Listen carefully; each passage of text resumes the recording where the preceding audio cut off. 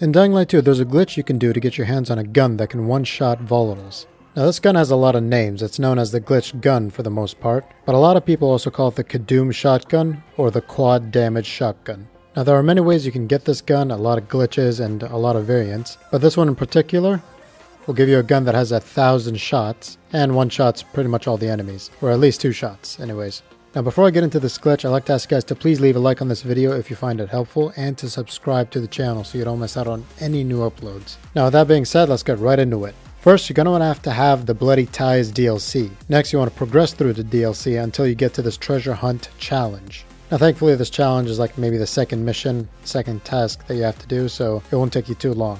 Now here comes the annoying part. You're going to need a friend to send you an invite to their game. Now once you accept that invite, there's a little space, a little window before you're put into that game. Now in that window you want to start the challenge.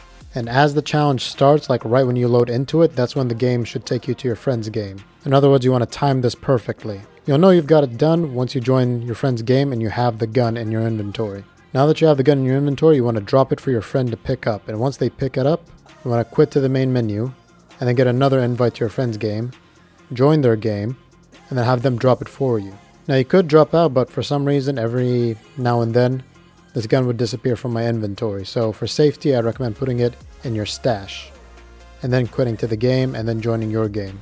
And if you do this right, you'll have a gun that one-shots volatiles and has 1,000 shots. Now that's it for the video, but if you guys want to know how you can get this without a friend, check out this video right here. Or if you want the glitched weapons from Carnage Hall, check out this video instead. Other than that, hope you enjoyed, and I'll see you in the next video. Peace.